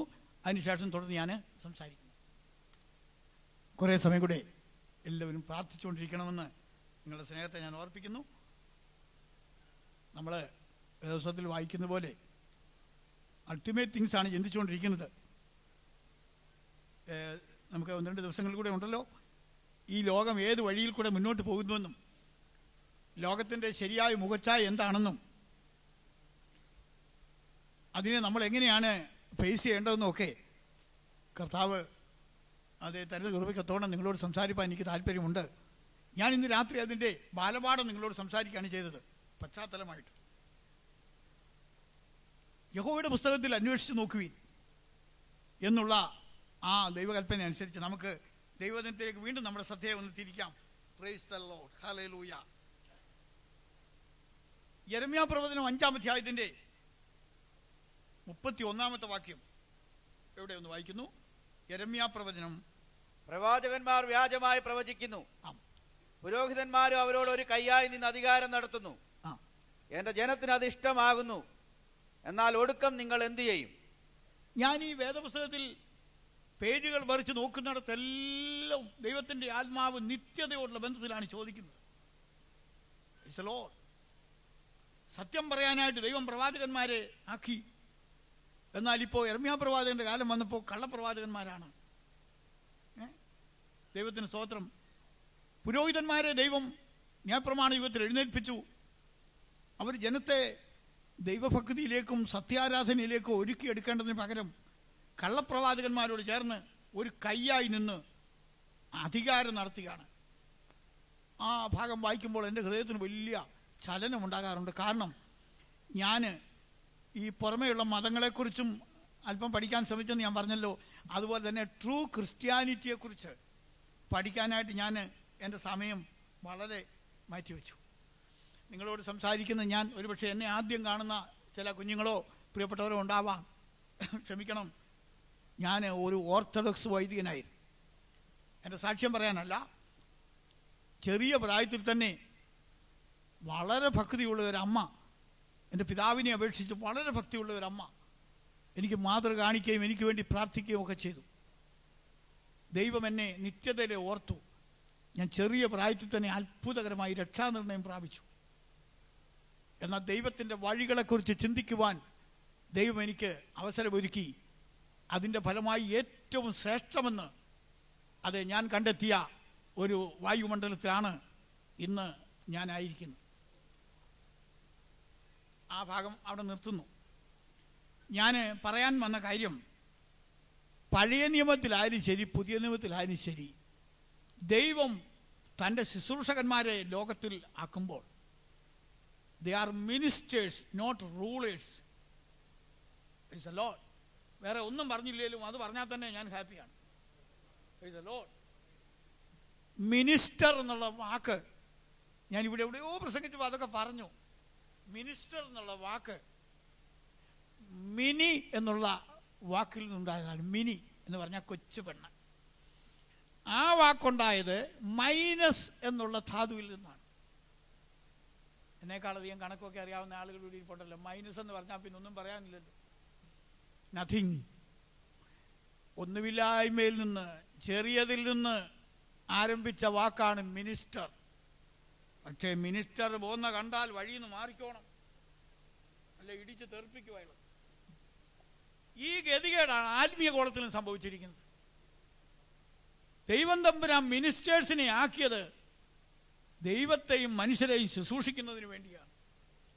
അതിനല്ലേ നമ്മുടെ നാഥൻ പുറംകുപ്പായം ഊരി വെച്ച് തൻ്റെ സൃഷ്ടിയായ മനുഷ്യപ്പുഴുക്കളുടെ കാലിൻ്റെ കീഴെ താണിരുന്നുകൊണ്ട് അവരുടെ കാല് കഴുകിയത്. ഇങ്ങനെ നിങ്ങളും ചെയ്യണമെന്ന് അവരോട് പറഞ്ഞു. നമ്മളത് മാത്രമേ ചെയ്യാതിരിക്കുന്നുള്ളൂ. ഞാൻ ഓർത്തഡോക്സ് വൈദ്യനായിരുന്നപ്പോൾ ഞാനതൊക്കെ ചിലപ്പോൾ സ്വപ്നത്തിൽ ഇപ്പോഴും കാണും. കുർബാന ചൊല്ലാനായിട്ട് പോകുമ്പോൾ അടുക്കിന് ഒത്തിരി ഉടുപ്പ് എനിക്കിഷ്ടമില്ലേലും അത് ഇടാതെ പറ്റുകയില്ല. ഇപ്പം എന്തൊരാശ്വാസം, കാറ്റുമൊക്കെ ഇഷ്ടം പോലെ ദേഹത്ത് കൊള്ളുകയും വളരെ സന്തോഷമായിട്ട് ജീവിക്കുന്നു. ദൈവത്തിന് സ്തോത്രം. അതുകൊണ്ട് ഞാൻ വൈദവേ പറഞ്ഞതാണ്, ശുശ്രൂഷയ്ക്ക് വേണ്ടി ദൈവം പ്രവാചകന്മാരെയും പുരോഹിതന്മാരെയും ഒക്കെ ആക്കി അവരെന്ത് ചെയ്യുന്നു? അവരെ അധികാരം നടത്തുന്നു. ഇത് കണ്ടിട്ട് സത്യപ്രവാചകനായ യിരെമ്യാവ് ചോദിക്കുകയാണ്, ഒടുക്കം നിങ്ങൾ എന്ത് ചെയ്യുമെന്ന്. എന്നാൽ ഒടുവിൽ ദൈവത്തിൻ്റെ സന്നിധിയിൽ നിങ്ങൾ കണക്ക് പറയാൻ നിൽക്കുമ്പോൾ നിങ്ങൾ എന്ത് ചെയ്യുമെന്നാണ് ചോദിക്കുന്നതിൻ്റെ അർത്ഥം. എവിടെ നോക്കിയാലും ഭാവിയിലേക്ക് വിരൽ ചൂണ്ടിക്കൊണ്ടാണ് അത് ദൈവത്തിൻ്റെ ആത്മാവ് സംസാരിക്കുന്നത്. ദൈവത്തിന് മഹത്വം ഉണ്ടാകട്ടെ. ദൈവത്തിന് സ്തോത്രം. ചില വാക്യങ്ങൾ കൂടി ഇന്ന് നമുക്ക് വേഗത്തിൽ നിന്ന് നോക്കാം. എബ്രായ ലേഖനം 13-ാം അധ്യായം 7-ാമത്തെ വാക്യം. എബ്രായ ലേഖനം 13:7. നിങ്ങളോട് ദൈവവചനം പ്രസംഗിച്ച് നിങ്ങളെ നടത്തിയവരെ ഓർത്തുകൊള്ളുവീൻ, അവരുടെ ജീവാവസാനം ഓർത്ത് അവരുടെ വിശ്വാസം അനുകരിപ്പീൻ. കേട്ടോ, പൗലോസ് അപ്പോസ്തലൻ അതേ കടന്നുപോയ ദൈവദാസന്മാരെ കുറിച്ച് പറയുമ്പോൾ അദ്ദേഹം പറയുന്ന വാക്കുകളാണ്, നിങ്ങളെ ദൈവവചനം നിങ്ങളോട് പ്രസംഗിച്ച് നിങ്ങളെ നടത്തിയവരെ ഓർത്തുകൊള്ളുവീൻ, അവരുടെ ജീവാവസാനം. ഒരു മനുഷ്യൻ്റെ ജീവിതാരംഭത്തെക്കാളും ജീവിത മധ്യത്തെക്കാളും അവൻ്റെ ജീവാവസാനത്തിന് കൂടുതൽ പ്രാധാന്യമുണ്ട് എന്നുള്ള സത്യം ഇവിടെ അപ്പോസ്തലൻ എടുത്തു കാണിക്കുകയാണ്. അവരുടെ ജീവാവസാനം ഓർത്ത് അവരുടെ വിശ്വാസം അനുകരിപ്പീൻ എന്നാണ്. കർത്താവിന് സ്തോത്രം. അതുകൊണ്ട് ഒരു മനുഷ്യനെ സംബന്ധിച്ചിടത്തോളം വ്യക്തിപരമായ ജീവിതത്തിൽ അവൻ്റെ ഭാവി ഒരു വലിയ വിഷയമായിരിക്കുന്നത് പോലെ തന്നെ ദൈവത്തിന് സ്തോത്രം, ഏത് കാര്യത്തിലും ഭാവിക്ക്, നിത്യതയ്ക്ക് വലിയ പ്രാധാന്യമുണ്ട്. യെസ്, അതുകൊണ്ട് ദൈവത്തെ വിട്ട് നടക്കുന്ന ഒരു മനുഷ്യനോട് ദൈവത്തിന് ചോദിക്കാനുള്ളത്, ഒരു ദൈവവൈതലിന് ചോദിക്കുവാനുള്ളത്, നിന്റെ ഭാവി നീ ഇങ്ങനെ ദുരുപയോഗപ്പെടുത്തുന്നത് എന്താണ്? നീ നിത്യതയെ സംബന്ധിച്ചിടത്തോളം നീ എന്താണ് ചെയ്യാൻ പോകുന്നത് എന്നാണ്. യെസ്, നമുക്കൊരു വാക്യം കൂടി ഒന്ന് വായിക്കാം. 1 കൊരിന്ത്യർ 10-ാം അധ്യായത്തിൻ്റെ 11-ാമത്തെ വാക്യം ഒന്ന് വായിക്കാം. 1 കൊരിന്ത്യർ 10-ാം അധ്യായം അതിൻ്റെ 11-ാമത്തെ വാക്യം. ഇത് ദൃഷ്ടാന്തമായിട്ട് അവർക്ക് സംഭവിച്ചു. ഇത് ദൃഷ്ടാന്തമായി അവർക്ക് സംഭവിച്ചു. ഞാൻ ആ ഭാഗങ്ങളെല്ലാം ഉദ്ധരിക്കുന്നില്ല, നിങ്ങൾക്ക് തന്നെ വായിച്ച് മനസ്സിലാക്കാവുന്നതാണ്. ചിലരെ കുറിച്ച് സംസാരിച്ചിട്ട് പൗലോസ് പറയുകയാണ്, നമുക്ക് ദൃഷ്ടാന്തമായിരിക്കേണ്ടതിന് വേണ്ടി അവർക്കിതെല്ലാം സംഭവിച്ചു. അടുത്തത്, ലോകാവസാനം വന്നെത്തിയിരിക്കുന്ന നമുക്ക് ബുദ്ധിയുപദേശത്തിനായി എഴുതിയുമിരിക്കുന്നു. കണ്ടോ, ഏതൊരു മനുഷ്യന്റെയും ജീവിതത്തിന് life time, career of life, അവന്റെ ജീവിതകാലത്തിന് ഒരു പര്യവസാനം ഉണ്ടെന്ന് നമ്മൾ ചിന്തിക്കുകയായിരുന്നു ഈ സമയം. എന്നാൽ ഇപ്പോൾ ഇതാ വേറൊരു അവസാനത്തെക്കുറിച്ച് അപ്പോസ്തലൻ പറയുന്നു. എന്താ അവസാനം? ലോകാവസാനം. അതൊരു യാഥാർത്ഥ്യമല്ലേ? ജീവാവസാനം മാത്രമല്ല, പിന്നെ ലോകാവസാനവും. ഞാൻ ഓർക്കുന്നു, എനിക്ക് നല്ല പരിചയമുണ്ട്, നിങ്ങൾ ചിലർക്കും അറിയാമായിരിക്കും. കുറേ വർഷങ്ങൾക്ക് മുമ്പ് മാർത്തോമാ സഭയിലെ ഒരു ബഹുമാന്യനായ അച്ഛൻ, അദ്ദേഹം എൻ്റെ ഓർമ്മ ശരിയാണെങ്കിൽ ബോംബെയിൽ നിന്ന് പാരീസിലേക്ക് ഇങ്ങനെ പ്ലെയിനിൽ പോകുകയാണ്. ആ പ്ലെയിനിൽ എല്ലാവരും സന്തുഷ്ടരായിരുന്ന് പത്രം വായിക്കുകയും സംസാരിക്കുകയും ഭക്ഷണം കഴിക്കുകയും ഒക്കെ ചെയ്യുന്ന സമയത്ത് അദ്ദേഹത്തോടു കൂടി യാത്ര ചെയ്ത് പോയിരുന്ന ഒരാളിൻ്റെ മൊഴി ഞാൻ നേരിട്ട് കേട്ടതാണ്. ആയിരക്കണക്കിനടി ഉയരത്തിൽ പ്ലെയിൻ പറക്കുമ്പോൾ ഈ അച്ഛൻ, ആരോഗ്യവാനായി യാത്ര തിരിച്ച അച്ഛൻ തൻ്റെ കൂട്ടുകാരനോട് പറഞ്ഞു, എനിക്കൊരു അസ്വസ്ഥത തോന്നുന്നു. അത് വർദ്ധിച്ചു. അദ്ദേഹത്തിൻ്റെ ഡെഡ് ബോഡി പാരീസിൽ കൊണ്ട് ഇറക്കി. അപ്പം ഞാനത് കേട്ടപ്പോൾ എൻ്റെ ഭാവനയിൽ ഞാനൊരു കാര്യം കണ്ടു. ആ പ്ലെയിനിൽ എല്ലാവരും സന്തോഷമായിരിക്കുന്നു, ഒരാൾ മാത്രം മരണം അതേ വരിച്ചു. അതാണ് ജീവാവസാനത്തിൻ്റെ ഒരു ഉദാഹരണം. ഞാനിപ്പം നിങ്ങളോട് സംസാരിക്കുന്ന സമയത്ത്, നിങ്ങളിത് കേട്ടുകൊണ്ടിരിക്കുന്ന സമയത്ത്, ലോകത്തിൽ അനേകം ആളുകൾ ഭക്ഷണം കഴിച്ച് രസിക്കുമ്പോൾ, പലവിധ കാര്യങ്ങളിൽ സന്തുഷ്ടരായിരിക്കുമ്പോൾ, എവിടൊക്കെയോ ആരൊക്കെയോ വ്യക്തിപരമായി മരിക്കുന്നു. ജീവാവസാനം. എന്നാൽ നിങ്ങൾ തന്നെ കേട്ടിട്ടില്ലേ, നമ്മുടെ ഇന്ത്യയിൽ തന്നെ ബോംബെയിൽ നിന്ന് സാന്താക്രൂസ് എയർപോർട്ടിൽ നിന്ന് പറന്നുയർന്നതായ ഒരു വിമാനം, 1-2 വിമാനങ്ങൾ അടുപ്പിച്ച് അങ്ങനെ തകർന്നതായിട്ട് എനിക്ക് തോന്നുന്നു.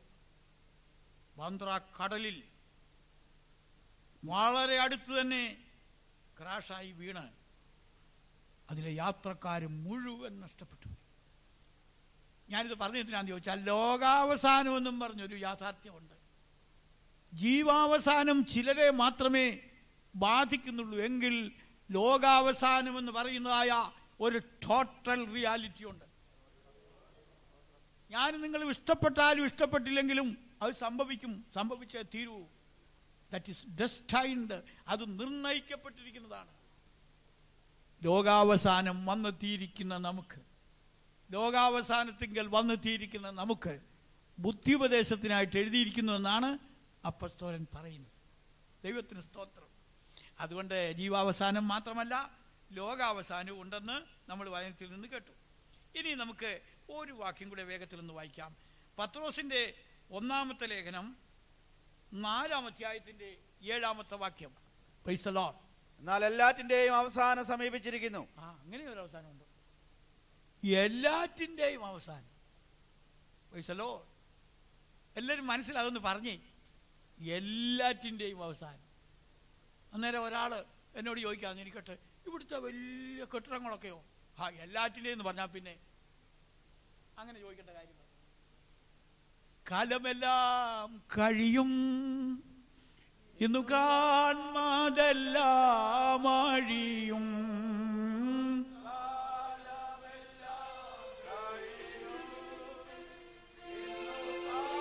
അതെല്ലാം അഴിയോ, പുതുയുഗം വിരിയും, നിത്യതയിൽ മറയും. പിന്നെ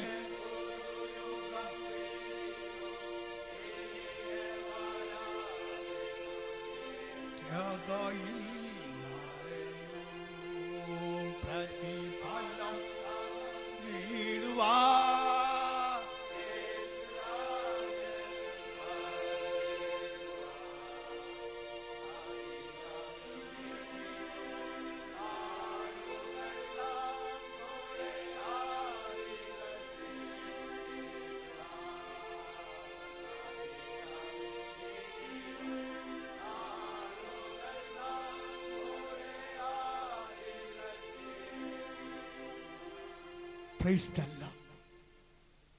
വാസ്തവത്തിൽ ഈ ലോകത്തിന്റെ ശരിയായ മുഖച്ഛായ, അതിന്റെ ശരിയായ ഫോട്ടോഗ്രാഫി എടുത്തിരിക്കുന്ന ഒരു പുസ്തകം ലോകത്തിൽ ആകാശത്തിന്റെ കീഴിൽ ഉണ്ടെങ്കിൽ, ഞാൻ ഒരു പ്രാവശ്യം കൂടെ പറയുന്നു, അത് ദൈവവചനമായ വേദപുസ്തകം.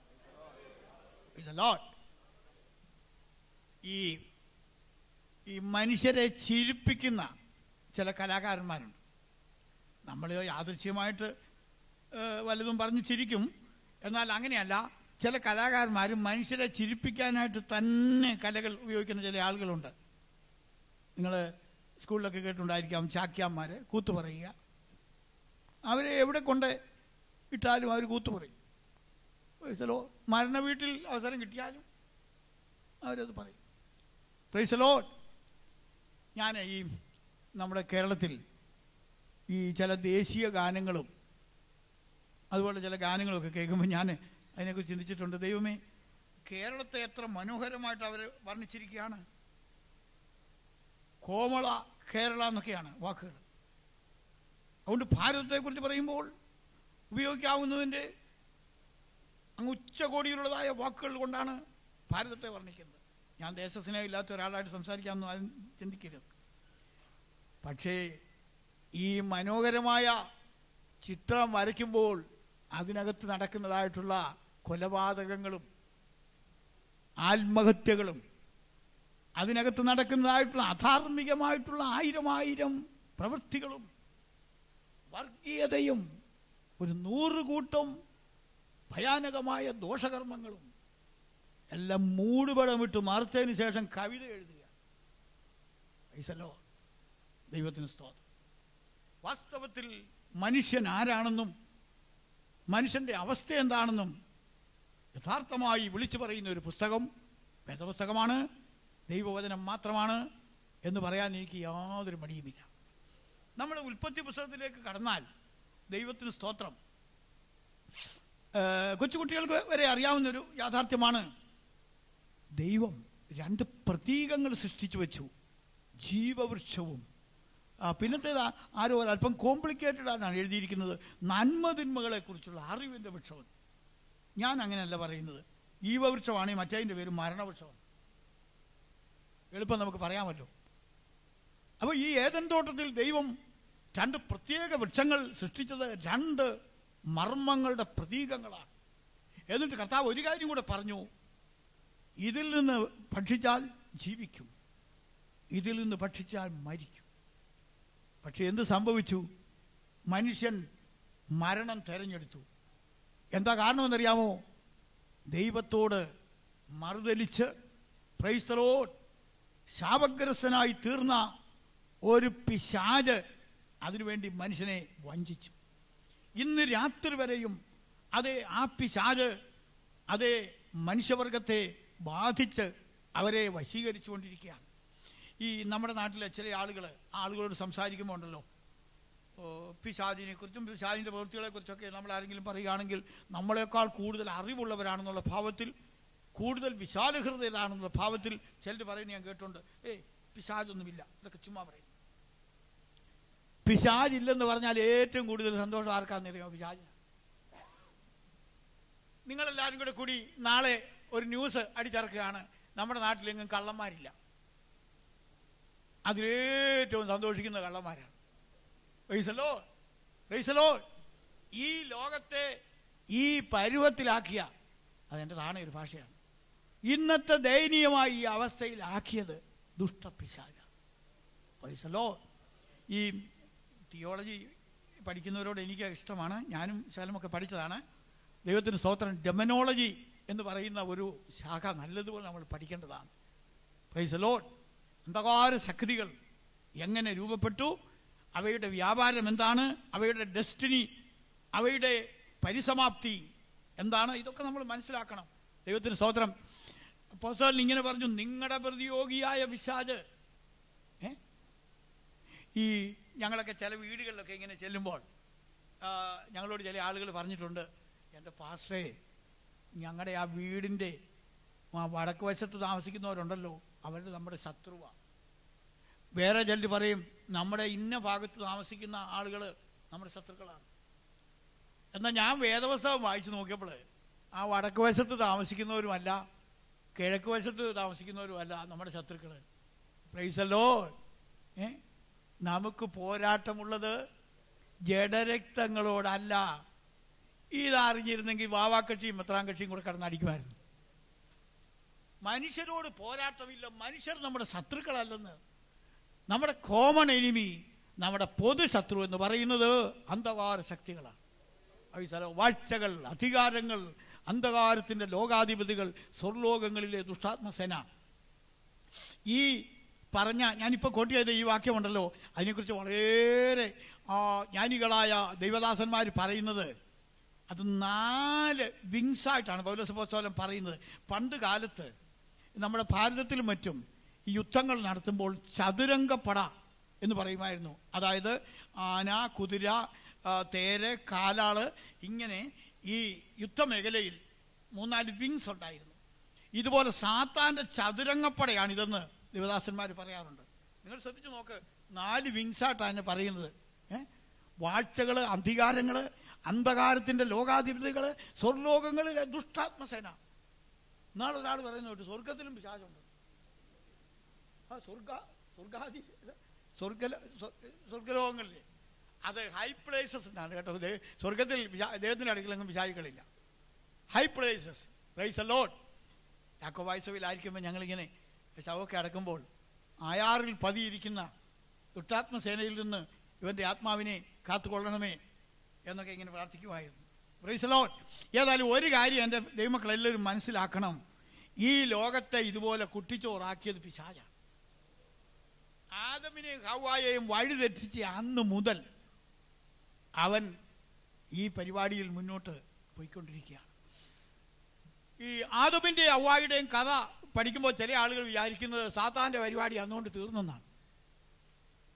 എന്നാൽ കായേൻ എന്ന് പറയുന്ന അടുത്ത മകന്റെ വിഷയത്തിലേക്ക് വന്നപ്പോൾ യഹോവയായ ദൈവം ഒരു ദിവസം അവനെ നോക്കി. ഈ ദൈവത്തിന്റെ ചില ചോദ്യങ്ങൾ ഞാൻ കഴിഞ്ഞ ഒരു ദിവസം ഒരു യോഗത്തിൽ പറഞ്ഞു.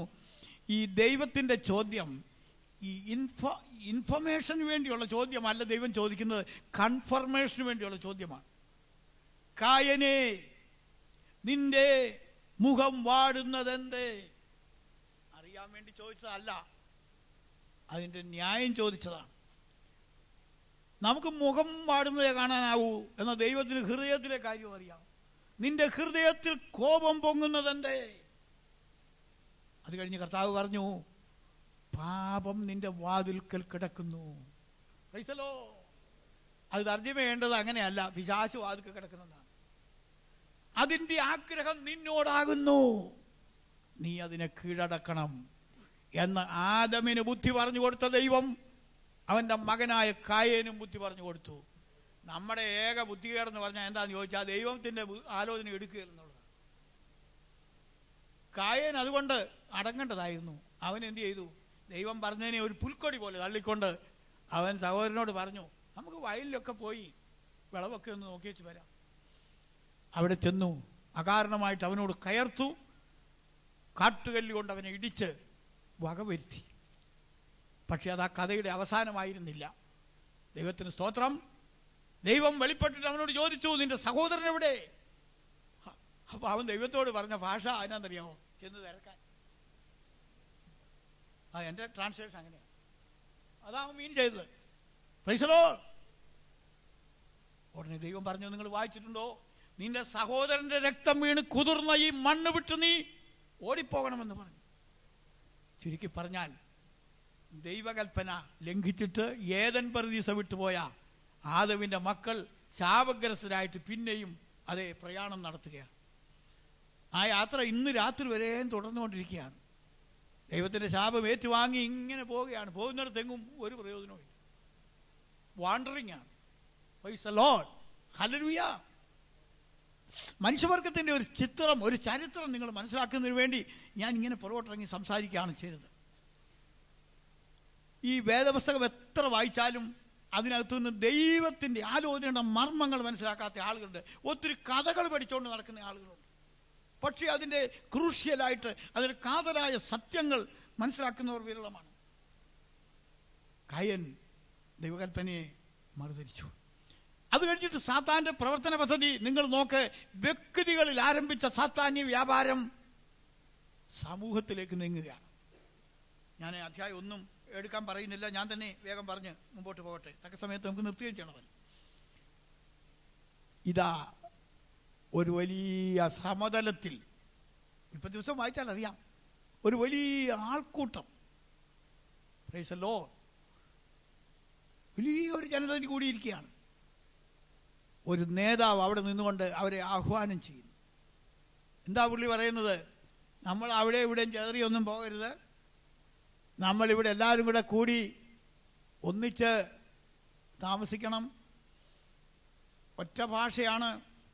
നമ്മൾ ഒറ്റക്കെട്ടായിട്ട് ശ്രമിച്ചാൽ ആകാശത്തോളം എത്തുന്ന ഒരു ഗോപുരം ഉണ്ടാക്കാം. എന്നും നിൽക്കുന്നതായ ഒരു പേരും, എവർലാസ്റ്റിംഗ് നെയിം, അതും നമുക്ക് സമ്പാദിക്കാം. ദൈവത്തോട് മത്സരിച്ച് അങ്ങനെ നമുക്ക് ഇവിടെ ജയമെടുക്കാമെന്ന് നിമ്രോദ് എന്ന് പറഞ്ഞ ആള്, അയാളുടെ ഭാര്യയുടെ പേര് ബൈബിളിൽ ഇല്ലെങ്കിലും ചരിത്രങ്ങളിലുണ്ട്. സെമിറാമീസ് എന്നാണ്. ഭർത്താവിന് പറ്റിയ ഭാര്യ. ഇവരെ രണ്ടുപേരെ ഹോണ്ട് ചെയ്തിരിക്കുന്നത്, വ്യാപരിക്കുന്നത് പിശാചാണ്. ദൈവത്തോട് മത്സരിക്കുവാൻ ജനത്തെ പ്രേരിപ്പിക്കുകയാണ് ഇവർ രണ്ടുപേരും ചെയ്യുന്നത്. ചിന്തകന്മാർ പറയുന്നത് ഈ ലോകത്തിലുള്ള മതങ്ങളുടെയും രാഷ്ട്രീയ ചിന്തകളുടെയും എല്ലാം ബീജാപാപം നടത്തിയത്, അതിൻ്റെ സീഡ്, അതിൻ്റെ വിത്ത് പാകിയത് ഈ നിമ്രോദ് എന്ന് പറയുന്ന മനുഷ്യനായിരുന്നു എന്നാണ്. Nation making and religion building. നിങ്ങളുടെ അറിവിന് വേണ്ടി ഞാനൊരു കാര്യം പറയാം. ഇത് രണ്ടും പൈശാചികമായി മുന്നോട്ട് നീങ്ങുന്ന രണ്ട് പ്രസ്ഥാനങ്ങളാണ്. എനിക്ക് പറയുന്നതിന് ഒരു പ്രയാസമില്ല. നിങ്ങൾക്ക് ആർക്കെങ്കിലും സംശയമുണ്ടെങ്കിൽ നോക്കൂ. ലോകത്തിലെ ഒന്നാമത്തെ സാമ്രാജ്യമായിരിക്കുന്ന ബാബിലോൺ സാമ്രാജ്യം, ആ സാമ്രാജ്യത്തിന്റെ കാലത്തല്ലേ നമ്മുടെ പ്രിയപ്പെട്ട ദാനിയേലും ശാന്തരക്ക് മേശക്ക് അഭേദ്നികവും ഒക്കെ അവിടെ ചെന്നത്? എന്താ സംഭവിച്ചത്? രാഷ്ട്രീയം മാത്രമായിരുന്നെങ്കിൽ എനിക്ക് പ്രയാസമില്ലായിരുന്നു. നെബൂഖദ്നേസർ രാജാവ് പറയുന്നത്, ഇത്ര ദിവസം എന്നോട് പ്രാർത്ഥിക്കണമെന്ന്. Praise the Lord, praise the Lord. പിന്നെ ഒരു രാജ്യം നിലവിൽ വന്നപ്പോൾ അവിടുത്തെ കൽപ്പന മറ്റൊന്നാണ്. എല്ലാം കൂടെ കൂട്ടിക്കുഴച്ചുള്ള ഒരു പരിപാടിയാണ്. Praise the Lord. അപ്പോൾ ഇന്ന് വരെയും മനുഷ്യൻ ആശ വച്ചിരിക്കുന്നതായിട്ടുള്ള രണ്ട് പ്രസ്ഥാനങ്ങളാണ്. പക്ഷേ മനുഷ്യനെ ഇതുപോലെ ചതിക്കുന്ന രണ്ട് പ്രസ്ഥാനങ്ങൾ ഞാൻ വേറെ കാണുന്നില്ല. ഈ നമ്മുടെ നാട്ടിലെ ഒരു സ്ത്രീ, അവരുടെ പേര് ഞാനിപ്പോൾ ഉദ്ധരിക്കുന്നില്ല, ഒരു ക്രിസ്ത്യൻ ലേഡി ആയിരുന്നു. വളരെ അഭ്യസ്തവിദ്യയായ ഒരു സ്ത്രീ ആയിരുന്നു. അവർ രാഷ്ട്രീയത്തിന് വേണ്ടി അവരുടെ ആയുസ് ചെലവഴിച്ചതിന് ശേഷം ഒടുവിൽ മരിക്കുന്നതിന് മുമ്പേ ഇങ്ങനെ ഒരു വിലാപം കഴിച്ചതായിട്ട് ഞാൻ വായിച്ചിട്ടുണ്ട്. എൻ്റെ ആയുസ് ഞാൻ വെറുതെ നഷ്ടപ്പെടുത്തി. രാഷ്ട്രീയ കാര്യങ്ങൾക്ക് വേണ്ടി ഞാൻ എൻ്റെ ജീവിതം ഒഴിഞ്ഞു വെച്ചത് ഓർത്ത് ഞാൻ ഖേദിക്കുന്നു. എൻ്റെ ആയുസ് വെറുതെ നഷ്ടമായി. മതത്തിൽ കൂടെ മുമ്പോട്ട് പോകുന്നവരും ഇത് തന്നെയായിരിക്കും അവർക്ക് ഗതിയെന്ന് ഞാൻ ഒരു പ്രവാചകനല്ലെങ്കിലും ഇന്ന് രാത്രി പ്രവചിക്കുന്നു. ഐസലോ, നിങ്ങളൊരു പക്ഷേ എന്നോട് ചോദിച്ചേക്കും, ഹേ ദേവദാസനെ, എന്താ ഈ മതത്തെക്കുറിച്ച് ഇങ്ങനെ പറയുന്നത്? പ്രിയരെ, ഞാൻ മതത്തിൽ വിശ്വസിക്കുന്നില്ല, ഞാൻ മതവിശ്വാസിയല്ല. ഐസലോ, മതമെന്ന് പറയുന്നത് ദൈവത്തെക്കുറിച്ചും ആത്മാവിനെക്കുറിച്ചും അങ്ങനെയുള്ളതായ പാരത്രികമായ കാര്യങ്ങളെക്കുറിച്ചുമെല്ലാം മനുഷ്യ മനസ്സുകൾ വ്യാപാരം ചെയ്തിട്ട് രൂപപ്പെടുത്തിയതായ ചിത്രങ്ങളാണ്. ഞാൻ വെളിപ്പാടിൽ വിശ്വസിക്കുന്ന ആളാണ്. ഞാൻ ദൈവത്തിൻ്റെ അതേ അരുളപ്പാടിൽ വിശ്വസിക്കുന്ന ആളാണ്. Christianity is not A religion.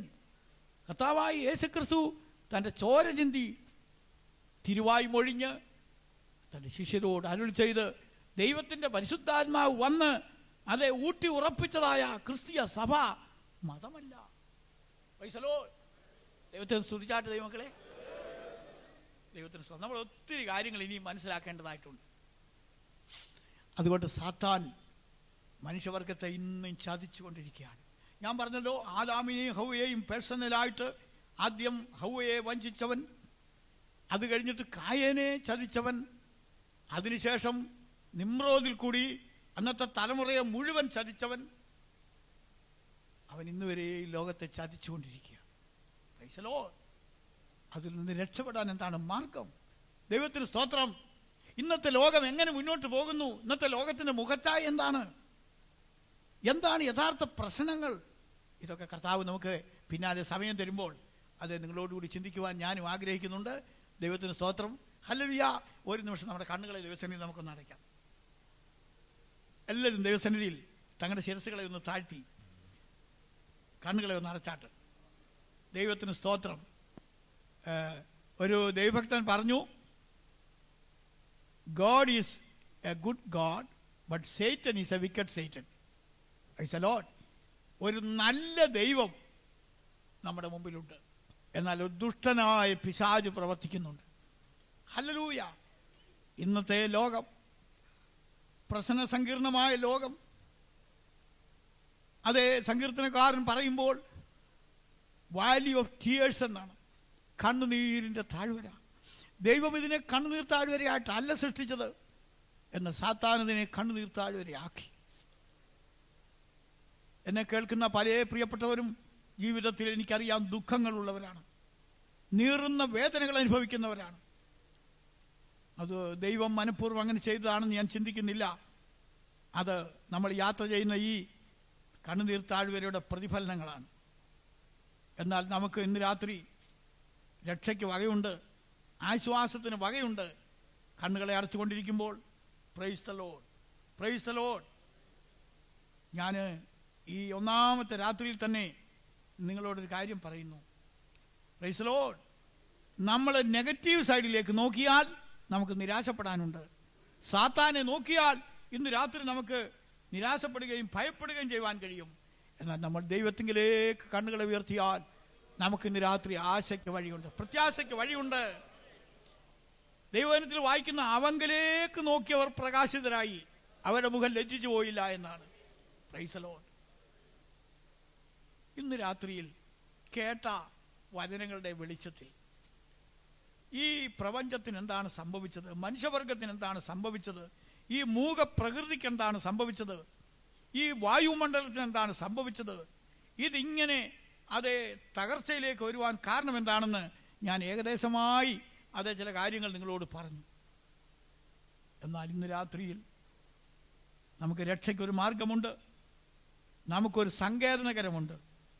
നമ്മളെ പിൻപറ്റി നമ്മളെ നശിപ്പിക്കുവാൻ ശ്രമിക്കുന്ന രക്തപ്രതികാരകൻ നമ്മുടെ പിറകെ ഉണ്ടെങ്കിലും നമുക്ക് ഓടി ഒളിക്കുവാൻ ഒരു സങ്കേതനകരമുണ്ട്.